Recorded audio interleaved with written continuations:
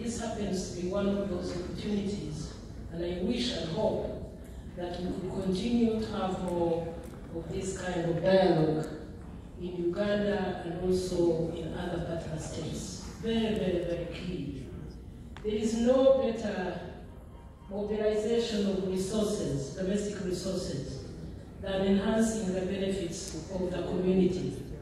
If you look at the treaty and all its components, it's actually about enhancing resources, pulling together in terms of labor, in terms of resources, natural resources, in terms of the market in general, so that we become better.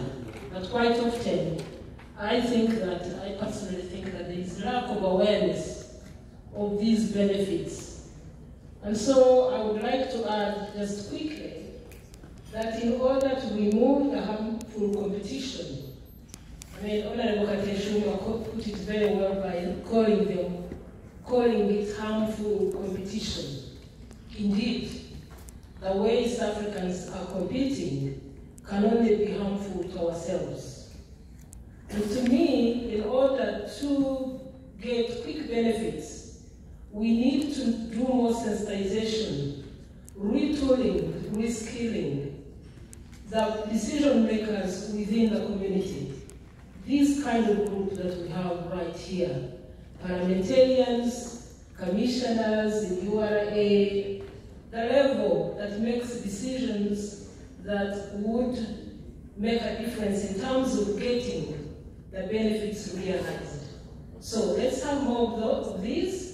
In other words, I'm appreciating this dialogue and I'm calling for more, which will also make it easier for us as members of parliament or the other who represent you to be able to target and reap better benefits for the partner states. And let it not end in Uganda alone.